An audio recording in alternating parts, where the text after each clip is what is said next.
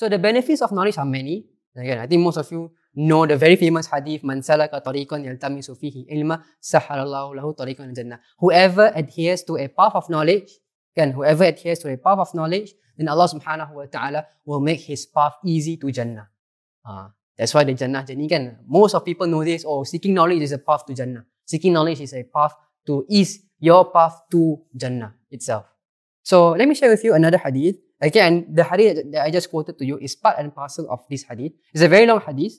Okay. Rasulullah SAW said, if anyone travels on a road in search of knowledge, Allah will cause him to travel on one of the roads of paradise. Inilah tadilah. Another one, the angels will bow, will lower their wings in their great pleasure with one who seeks knowledge. The inhabitants of the heavens and the earth and the fish in the deep water will ask forgiveness for the learned man. Imagine, you are learning right now in your homes, in your place, in your homes with this virtual session of ours. Imagine the inhabitants of earth, the animals, the fish in the water is actually praying for us. This is something that is unnatural, but Rasulullah is stating that seekers of knowledge, people are respecting you, not just human beings, animals are also respecting you, angels bow to you, angels lower their wings for us out of respect, and they are dua to us. If you want to dapat free dua a lot of people love free stuff You want free dua? Seek knowledge.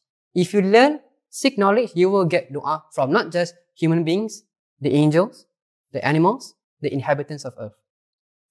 Again, Rasulullah SAW said, the superiority of the learned man over the devout is like that of the moon on the night when it is full. So a person who seeks knowledge, the difference between a person who seeks knowledge and a person who is an abid, and a devout person, maksudnya a person who practices an abundance of physical ritual. He practices a lot of salat, puasa and all that. A person who seeks knowledge is better in the sight of Allah, is greater in the sight of Allah than this person. The learned are the heirs of the Prophet. The learned men, the people who seek knowledge and become learned people are the inheritors. Ni al-ulama warathatul anbiya. Al-ulama, the scholars, are the inheritors.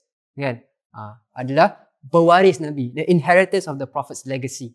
Why? Because the Prophet didn't leave any money, he left only wisdom and knowledge. So whoever had taken it, faqad akhadha minhu hadhan wafir, and had taken from it a portion of his legacy, had taken of it a portion of his share. So kita ni semua sebenarnya, all of us are actually has had a share of the Prophet's faraid. His faraid is not money, his faraid is knowledge.